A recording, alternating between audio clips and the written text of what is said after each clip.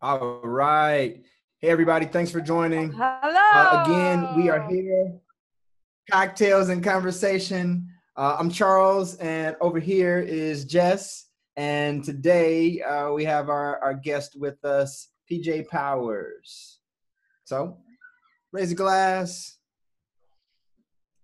Hello, hello. So, Jess, what are you Hello. drinking this week? It looks a little bit different. You got a different glass and a So, different mixture. I'm very pleased. I think this is the one like technical highball cocktail glass I own, which I got at a school function of all things. Um, it is, I believe, a South Side, so it's simple syrup, gin, lemon juice, topped and mint leaves, topped with ice, and then added club soda. So I commented to you before. I think all of my drinks just have a variation on the theme of clear liquor and citrus, basically. So I'm identifying this in myself right now as this is my inclination. So, what are you gentlemen drinking? I'll start with you, Charles. What's in your cup? So I'm drinking some red wine, Toscana red wine, Sangiovese, and it is from Trader Joe's. It's a nice little, $5-6 holler.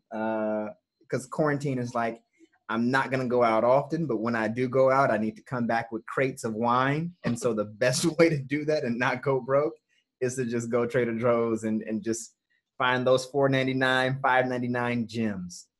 That's what I'm I drinking. mean, What about I you, think people? it's more. I think it's more questionable that there was a run on toilet paper and not bottles of wine at Trader Joe's when this all went down, which is Curious. just occurring to me now. Like that seems like the more pandemic-oriented need when you're isolating. But anyway, yeah, PJ, what do you got?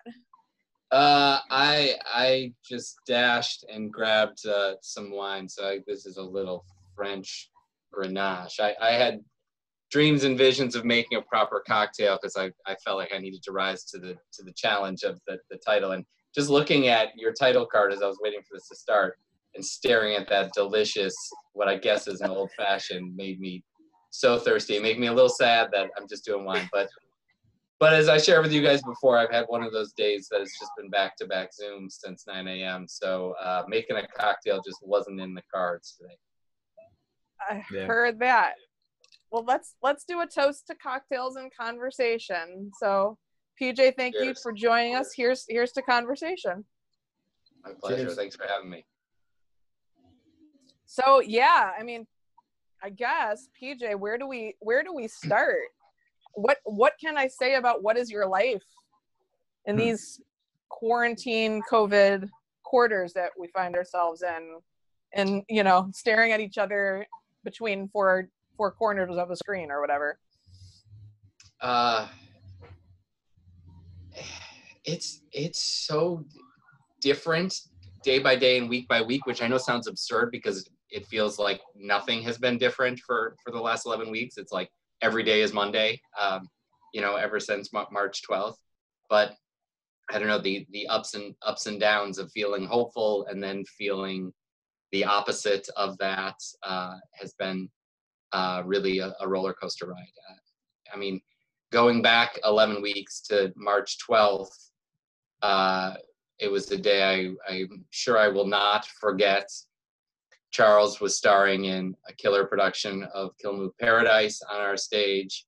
We were 24 hours away from our annual gala that, we'd been planning for 8 months. And in a stroke of a couple hours that day, it all ended. So we pulled the plug on our gala. We gathered the cast together and said, hey, the performance you're about to do in an hour is the last one, which is about the most depressing thing to say to a cast, especially just the amazing one that was Kill Move Paradise.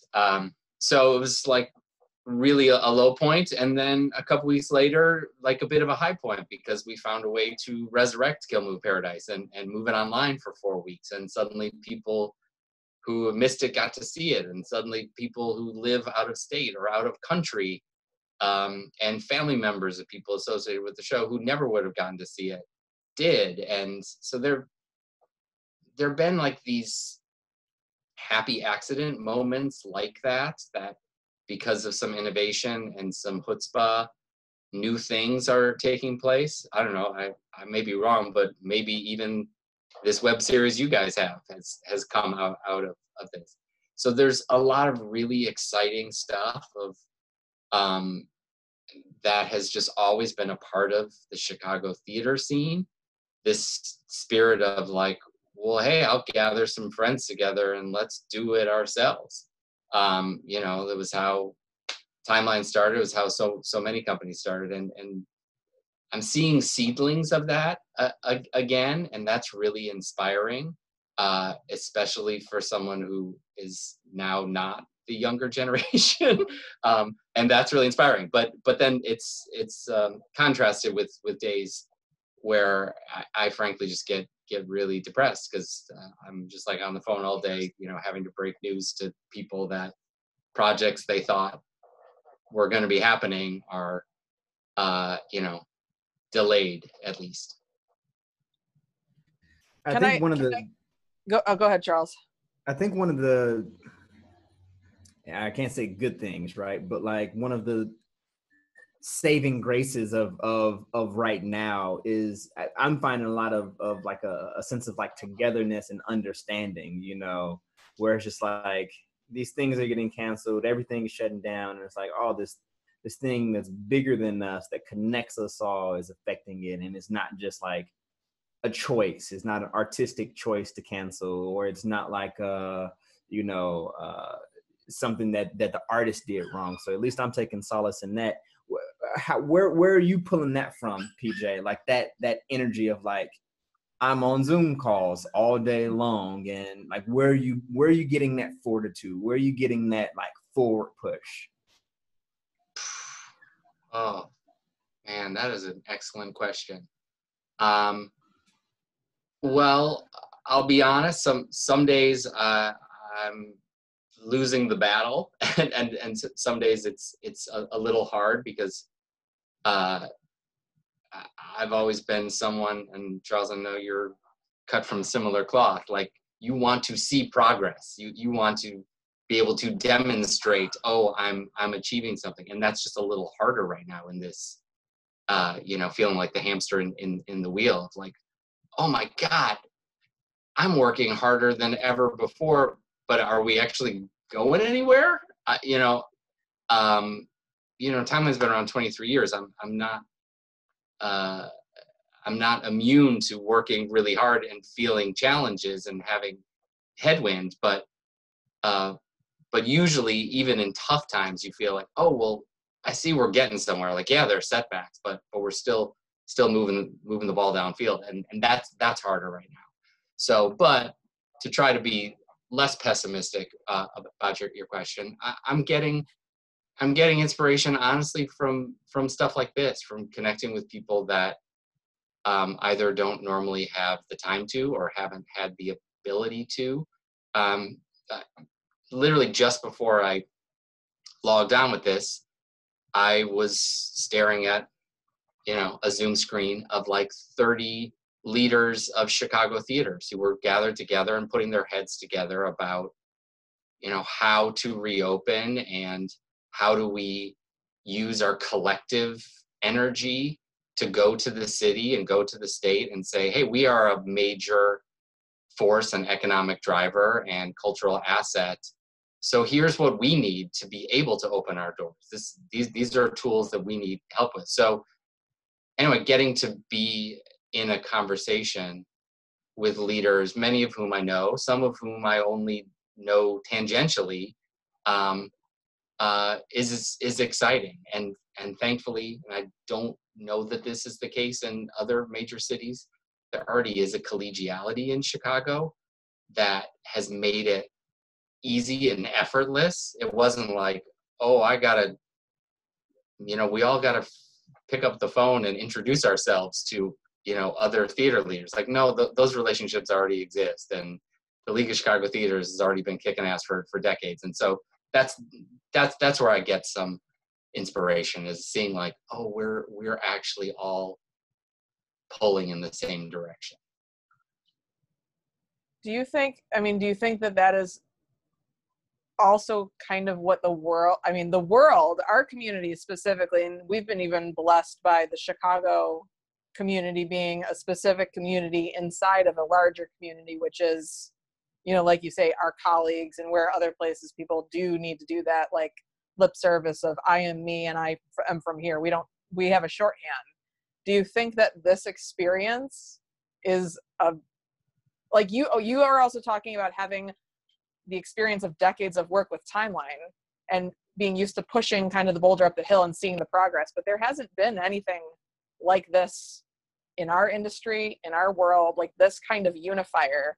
And what do you think that does to, it's that sense of shared experience, and what does a shared experience look like when we're all experiencing it alone? Yeah, that's kind of a convoluted question, I think, but no, it's a good question. Anytime that there is something so seismic,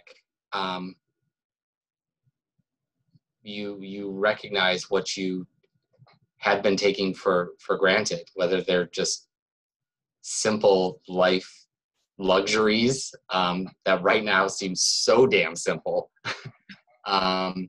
Like or hugs. yeah. Or you recognize people or professions that you haven't appreciated enough. Not necessarily that you take for granted, but you maybe don't. 6 months ago, were we all really appreciating the bagger at the grocery store like we are today? That like I just want to like hug her or him and say like, are you well? Can I buy you a gift card to go to Trader Joe's and get yourself some wine, because you need some wine. So anyway, there's those things that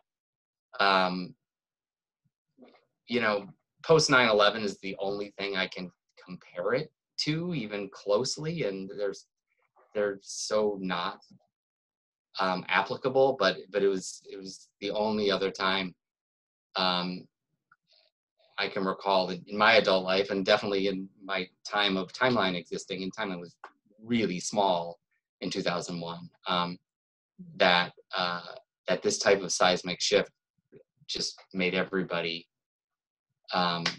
totally recalibrate. Yeah. I had this moment, and it's interesting that you bring up 9/11, because I don't know the number offhand, but it was literally earlier today where, one of these tickers came into my screen of, the death count in Illinois alone. And my brain actually went, how many people died in 9/11? Like, how does this compare to that? And then as we're going live here, it came in my screen, like the death count of our country. And I'm like, that's, and after I read that, as we're all like waiting to go live, I'm thinking to myself, do I actually verbalize like how dark today feels to me? Like I'm in that, to be transparent, like I'm in that lane. And this is, I think Charles, you'd probably agree, like we want this to be a space where it feels like having a happy hour with people that and we want it to feel like that same way where you grab a glass of wine in the theater lobby with someone before you see the show. Like there, we miss that. That's the kind of thing where you take for granted the sense that you're like, oh, I'll meet you at the front bar or whatever, like that kind of accessibility of community. And I had that whole moment where I was like, do I actually verbalize like how dark this shared experience feels when we're trying, not like going to the movies is avoiding the world that you're in and you've retreated for a while, and so cocktails is, but also that's the other element, is that Charles and I were like, well, giving people a space to like talk about what their experience is. And like that, I think that's part of it, is saying it's a dark day. It's a dark day. And I would say yes and to all of that, and like be true to what this moment is that you're in, and hopefully in an hour later you might have some friend you haven't talked to in a while reach out, and you might be in a very different moment. Just yesterday I was on the phone with another great former Chicagoan, although I still think of her as a Chicagoan, Kimberly Senior, who now lives just outside New York, but has done some amazing work in Chicago, obviously as a director. And And like first thing she said is, she's like, how are you doing? She's like, and I don't mean like big picture, like literally in this moment, this one moment. And I said, I love that you asked me that, because that's kind of the only answer I can give you right now. I said, well, right now I just walked out into my backyard to call you and the sun is out. So this moment, I'm great. 2 hours ago, I was not. And it's just taking things moment by moment and appreciating the happy moments and not being afraid to say out loud to yourself or to your loved ones when you're having a moment that you don't want to fake it. Yeah. So I'm glad that you raised that. Isn't that theater, you know? Yeah. Like, isn't like that honest, unabashed reflection of society and what society is feeling, you know? Like the fact that you could turn around. Look, as I was sitting here, I was looking down. I don't know if y'all saw. One of the puppies got out, you know, and so I'm sitting here trying to keep this little thing together and quiet, but at the same time, this conversation. So it's like all at the same time, you know. Isn't that theater? You know, cry in one moment, laugh in the next. Yeah, and you know, like directors say to actors all the time, when you have a discovery, like follow it, see where it goes. It may go in the wrong direction, or it may go in a direction you've never. You know, I'm not really of the improv world, but a phrase that is used a lot in the improv world that always resonates with me is, you know, play the scene you're in, not the scene that you wish that you were in. And that's something I've been saying to myself a lot these days, and you know, not being afraid to be vulnerable to who you're talking to if you don't feel like faking it, but also really embracing the joyous moments when there's something cool, whether that's like, hey, I just baked some bread and I'm gonna geek out over that, which I have been, by the way. Which I'm so glad you said, because I've been dying to ask you, Jess. I don't know if you know this, and I don't know if the folks out there watching knows this, but like PJ he's the man. PJ is it's not a lot of people. Listen, it's not. I've heard rumor that he's the man, but I want to know specifically why. Well, it's not a lot of people that I like say, okay, cool. You can throw down in the kitchen. You can, you know your way around some pots and pans. PJ is one of those folks that PJ, I don't know if I've ever given you that, but I'll give it to you now. Don't embarrass yourself or me for that matter. But I love to cook, and part of the long list of reasons why I love Charles is we have a shared passion and kinship, and when he deservedly treated himself to a much needed grill recently, I took great delight in going online and sending him one of my favorite barbecue cookbooks and a paella pan to christen his new grill. So we have connection.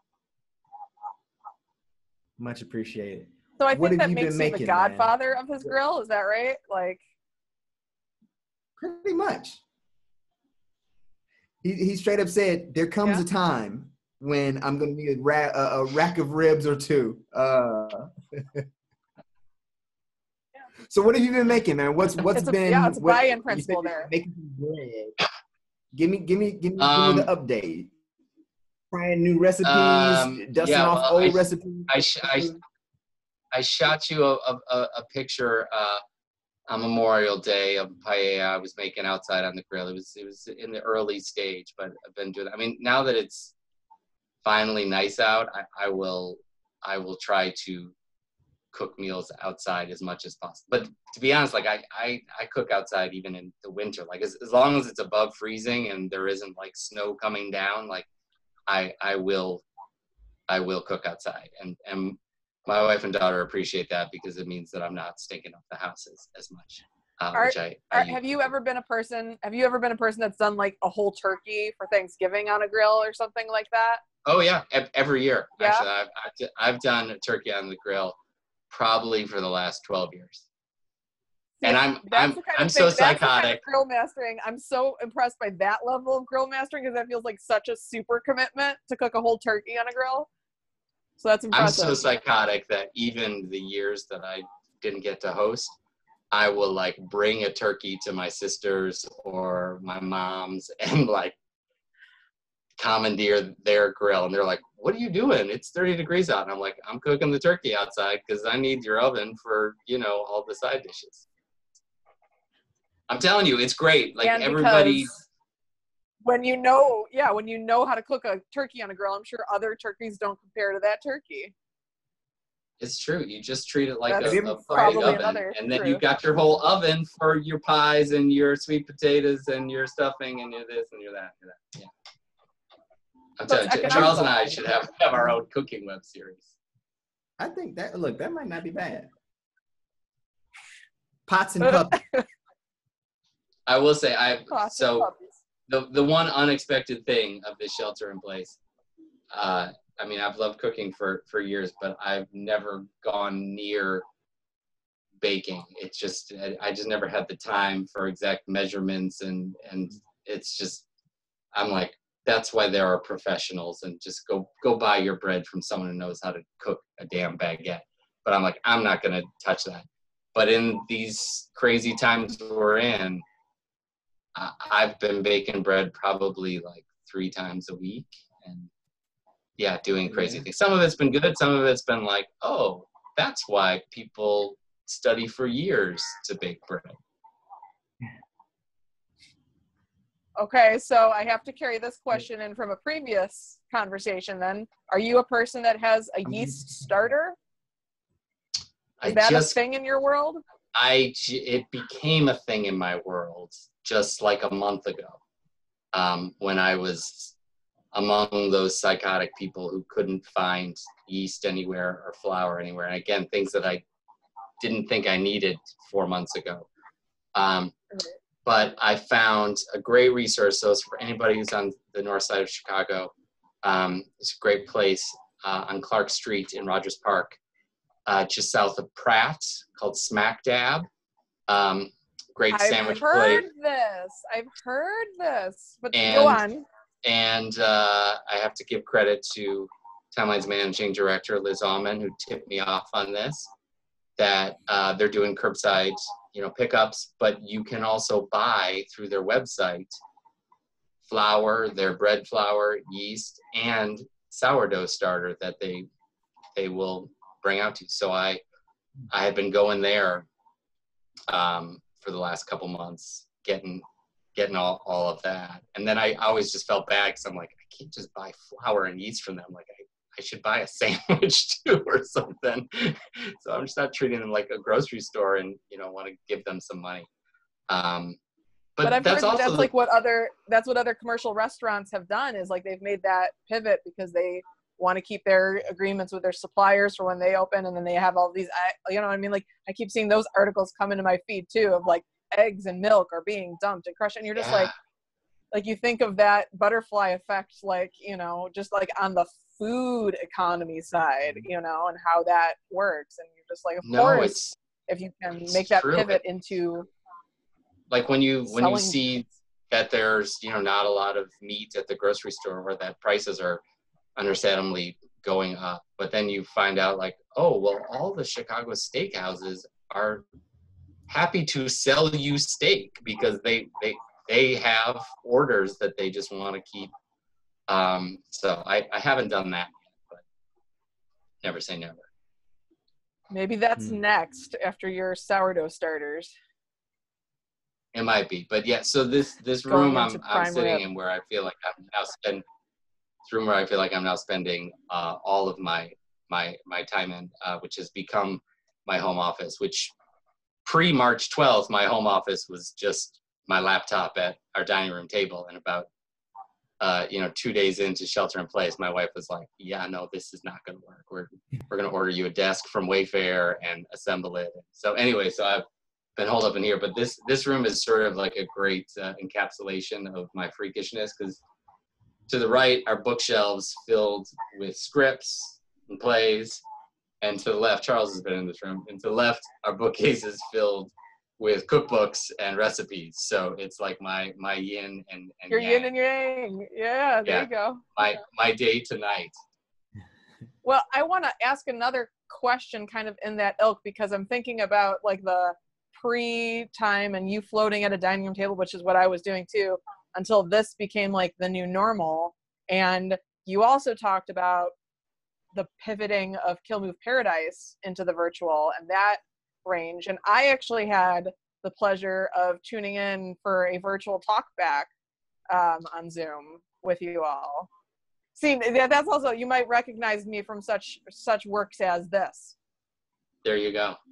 Right? Yeah. See, now I look more familiar, right? Loved your. But thank you. You like my work? You're familiar with it, I see. I'm very proud of bobbing head number one. But that prompts to me the thought of like creating space for work and this becoming what work looks like and reimagining work, like as a theater producer, theater, you know what I mean? Theater professional, where do you think that, this is like a 3-part question. Where do you think that this ingenuity is interesting? Where do you think that this ingenuity is taking away from what we can't recreate? And where do you think that this is going to take us in the future, even when we have the option of accessing spaces together once again, now that the Pandora's box has been open? Yeah, it's fun.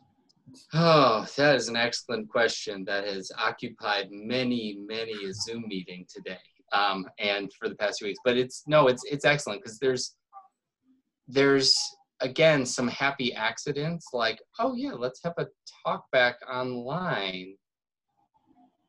Why it's not splitting the atom? Like, why didn't we think of that before?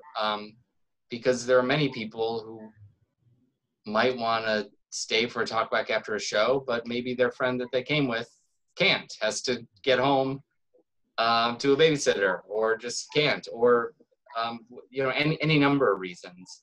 Or people, something sits with them for a while, and it may be 2 weeks later that they're still thinking about a show, and they're like, well, I can't just show up for a talk back now. So anyway, that was a happy accident. We ended up doing, 3 or 4 online talkbacks for Kill Move Paradise. One of which had like 100 people, which is insane. Like, we don't have 100 people from British Columbia. Yeah. Wow. Yeah.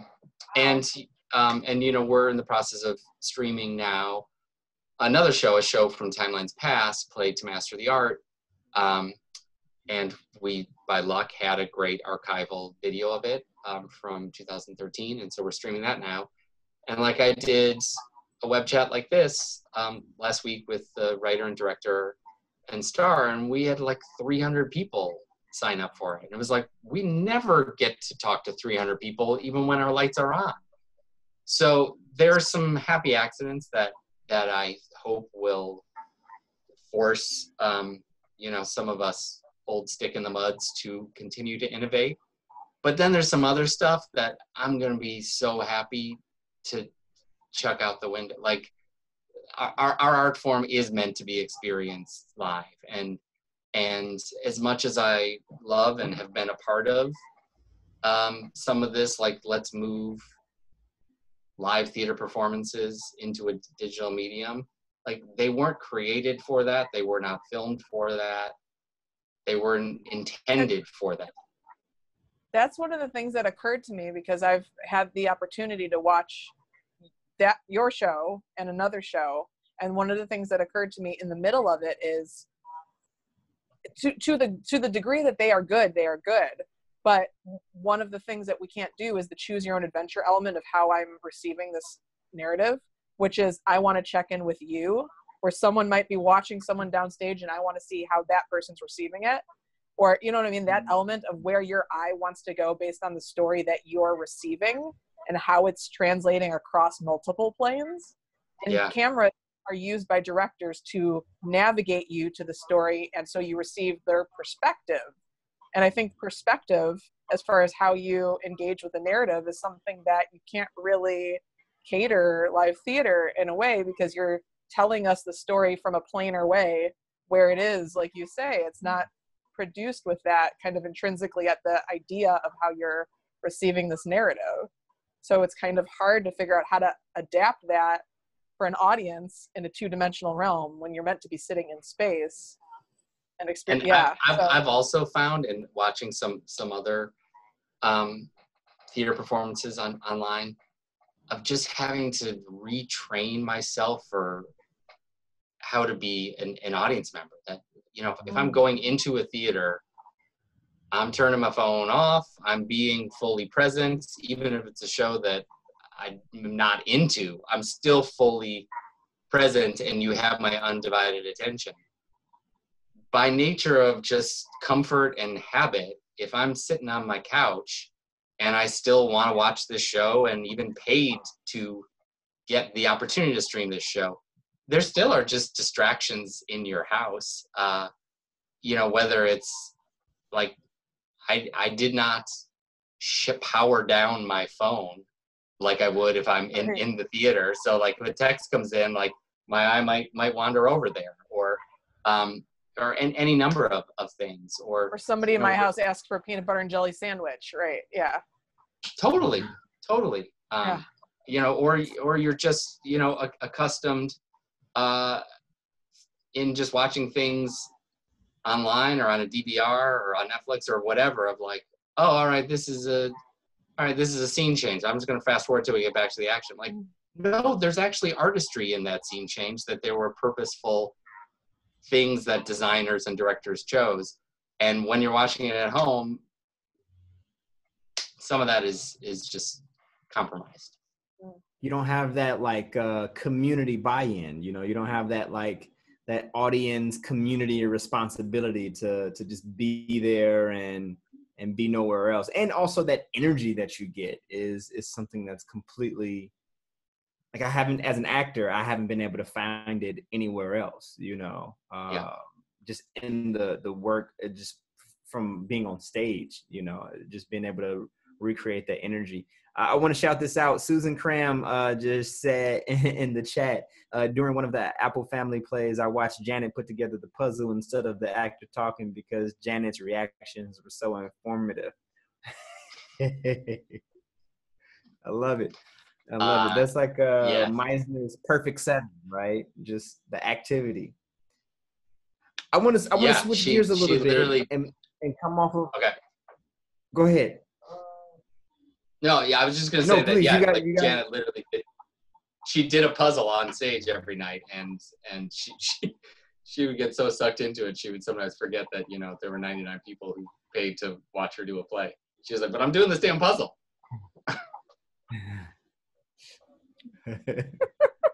Truthful acting. I love her. I want to switch gears a little bit. You got a household. You got a cat, right? And you got a beautiful wife, beautiful daughter. Like, how's that going? I mean, you know, I got 5 puppies and a wife and a dog over here. And I know sometimes it's you know, I get ankle bites, you know. It's not. So yes, we have a cat named Flo, short for Flora. I have a 13-year-old daughter named Zoe. You know, I didn't much enjoy 7th grade the first time when I was going through it.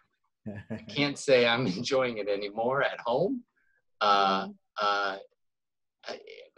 You know, but like talking to friends who have some kids who are younger and some kids who are older, like I'm not sure what I would rather have. You know, friends who have seniors in high school who just like, oh man, they've lost those memories that everybody has forever. But then friends who have kids that are, you know, under 5, and the parents don't have the luxury of doing what I did today, which is just closing that door and being on Zoom for 8 hours. And so I feel grateful and like a horrible parent that my daughter's been able to be pretty independent. But it also sort of feels like it did when our theater was open, that even though I haven't left the house, there's sometimes that I don't see my daughter's face until like 9 p.m. She'll be like, "Oh, have you been here all day?" And I'm like, "Yeah, I've just been in there working." And she's like, "What wow, you're working a lot. I'm like, no, I always do this. I just usually do it in another building. So it's weird to navigate. It's also why I got kicked out of the dining room on day 2 of shelter in place, because it's like, no, we all need our spaces. Do you spread out or do you we're having the stack tall? conundrum. I don't know if you heard that, PJ. Do you spread out or do you stack tall?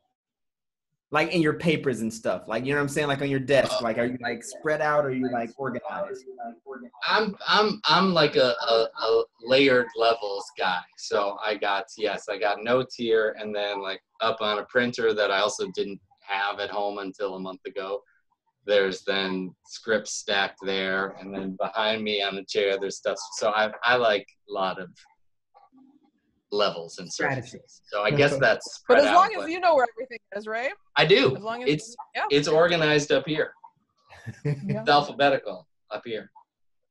Yeah, I think that's the tough thing for us over here is we have someone that's in between the two worlds of having the ability to self-organize and self-navigate, and also like having the newfound freedom of a laptop that is in his room and a desk because we created a workspace, and the now knowledge that the Google Classroom can be where you chat with your friends when class isn't happening. So we're like, I set a alarm on his Alexa, and when this is all done, he needs to show me his writing assignment. He had 1 hour. Like, you have 1 hour, man, because there's been all that, you know what I mean? Like, it's that thing of what does good parenting look like in the time of COVID? You know, like everyone's just trying to survive, you know? And what would parenting have looked like if there was not Google Classroom right now? Like, so a friend of mine texted me. It's affirmed for me the fact that I'm not a homeschooler. Homeschooling is. Yeah. I'm just making a face at friend homeschooling. Texted it's me too much. that, it's not. It's no. Said if it seems like things are bad right now, just wait until this generation grows up, the generation that was homeschooled by a bunch of alcoholic parents. And I was like, oh yeah, okay, that sounds that sounds a bit. Everything's great. Everything's going fine. Oh me, We've come to that time in the night, PJ, where we are going to fire off 20 questions or so. We don't really count. And these are questions that are not meant to be, I mean, they might get serious, but they're not really meant to be serious. They're meant to just come at you, first thing that comes to your head, in a sentence or so, answer it, and then move on, Cool. Jess, do you want to start us off, or do you want me to start off? I will start us off. I don't know how you answer this in a question, but I think you can. Tell us an unforgettable moment you've had in your career. Boish. Okay, since just because someone mentioned the Apple Family Plays, so that was a great memory. Got to be on stage. It was actually the last time I was on stage, so about 6 years ago, with the great Mike Nussbaum. And on stage, we all had to eat an entire meal every night. It was like a full Thanksgiving meal. And of course, operating on a theater budget, it didn't taste good because we just had to make some crappy food every day. So we started to get creative, and like each of us would like bring in a different chicken dish every once in a while. And so one night I brought in a chicken dish, and it wasn't good. The show ends. We're not 2 steps off stage after curtain call. Like, it was so close that audience members could have still heard it. 2 steps off stage, Mike Nussbaum turns to me and he goes, "That was the driest chicken I've ever eaten in my life." So there's one thing I will never forget. And Mike Nussbaum can say anything he wants to and get away with it forever because he's Mike Nussbaum. Like, that was the cleanest Mike Nussbaum story I've been able to tell. I'm guessing. Charles? All right. I'm going to go baking or barbecuing. Like not like cakes baking, but like in the oven cooking. Barbecue. Okay. Period. Full stop. Cool. Would you rather live full-time in an RV or full-time on a boat? God, and death is not an option. Wow. I guess an RV, so I could drive to the wine store. Because on a boat, yeah, I'll go RV. Once you're out of wine, you're just out of wine. I'm waiting for on my a wife. boat. All right. Waiting for my wife Fair to enough. come like running in and be like, "What? We're buying an RV?" We're getting an RV? Sweet. Let's drive across the country. Let's go for a road. Charles? Well, with that in mind, now you have that RV. What is the first state you are driving to?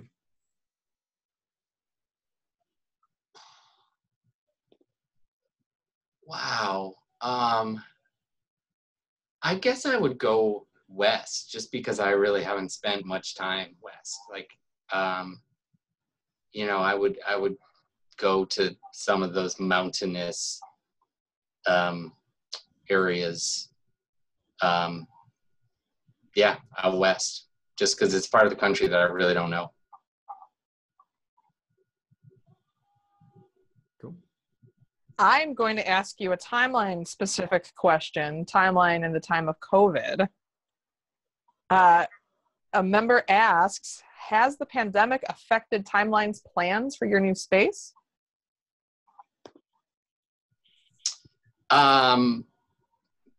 Well, that's so. How many words do I have to answer? Yes and no. We are absolutely still moving forward with our plans to move to Uptown. We are still in the midst of designing that building every day. I'm spending, I don't even know how many hours a week, thank God for Zoom, in meetings with our architects and our designers. So all that work is ongoing. That said, obviously it's no surprise that the schedule will be delayed to some degree. How much, I have no earthly idea. Just the fact that we can't meet in person, that fundraising can't happen in person, that those will mean some delays, but the project is still on track, still happening. Nice. We all move at the speeds we can move at, given the speeds we're allowed. Right. Speaking of theater and being on stage, do you prefer to act, direct, or produce? I guess, the way my life has veered, it's producing. Acting was it for me. And even when we started the company in 1997, acting was it.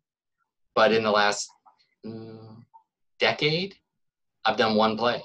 And I don't feel sad about that. So I discovered this happy accident that producing was really exciting to me and as fulfilling.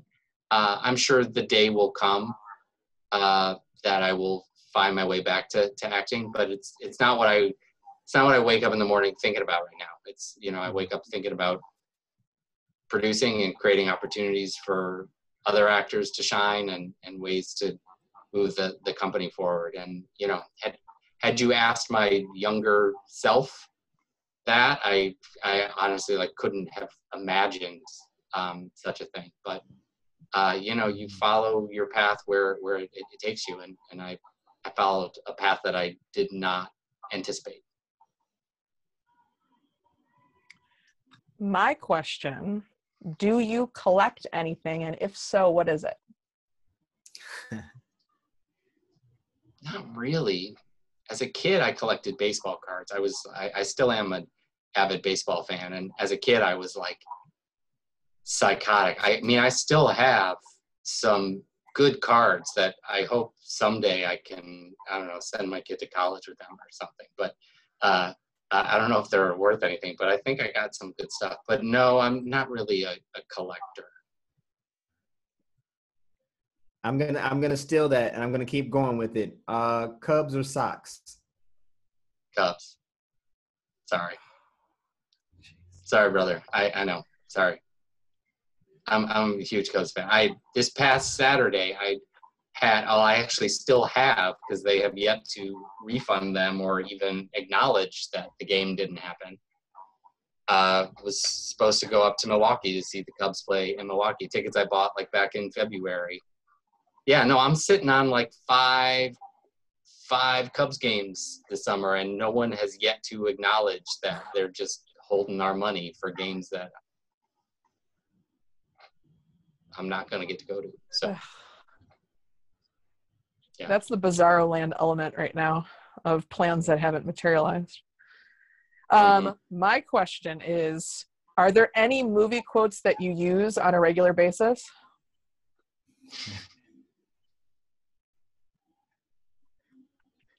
Oh, I can't think of any. Profanity, but those aren't really quotes. No, I don't think so. Okay. I'm gonna steer us away from the quick questions and maybe spend a couple of minutes throwing some meat at this last question. You are clearly, with the work that you are currently doing with Timeline and have been doing with Timeline, even from its inception, a master of resilience and a master of innovation and a master of strategy. So with all of that experience, right, of helming your career and the company, what advice would you give to everybody that's out there watching that is needing to find a way through this moment of uncertainty until we get back to whatever the hell the next normal is going to be? Like, what is that piece of advice? Wow, that's a good question. And thank you for the incredibly generous words.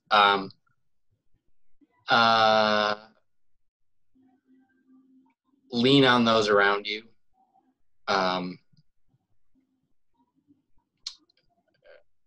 Listen to them.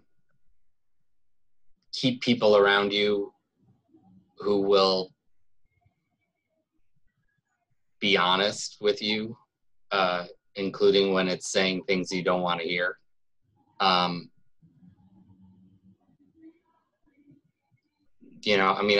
always tried to operate in my role as artistic director with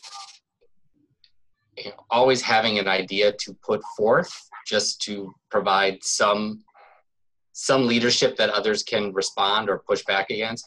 Always having an idea to put forth, but always be ready, willing, and eager to have someone else in the room have a better idea, and find ways to invite that, to encourage it, to let it be known that just because I have an idea does not mean it is the idea. I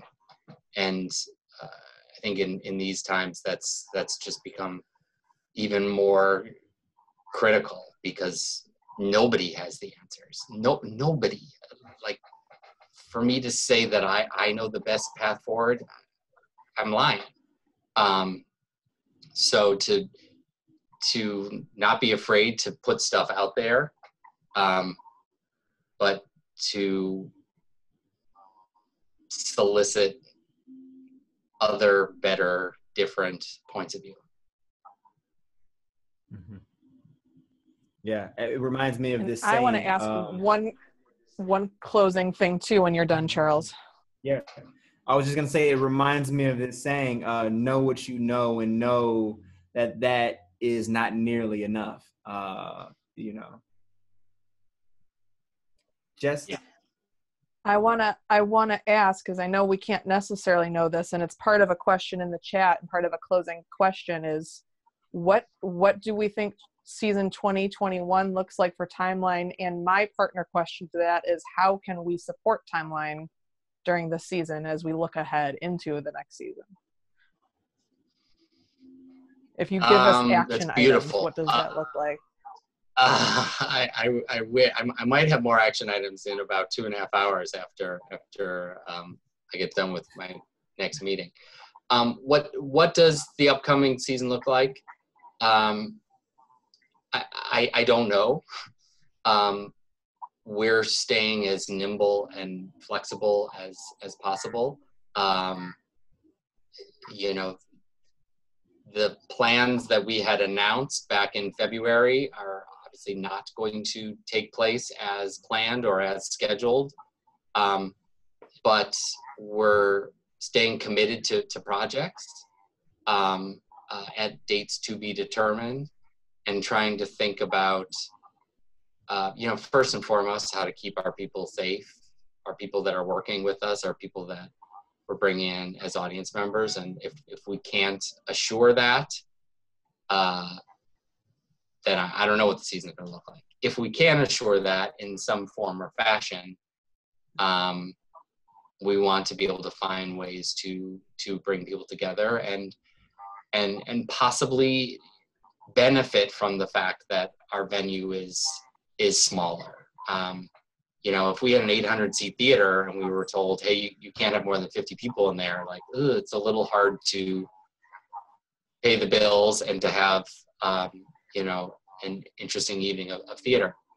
When you have a space that normally seats 99, you know, if you can get 35, 40 people in there, we all have had unforgettable off-loop theater experiences in intimate settings. So anyway, we're trying to think about ways to be nimble.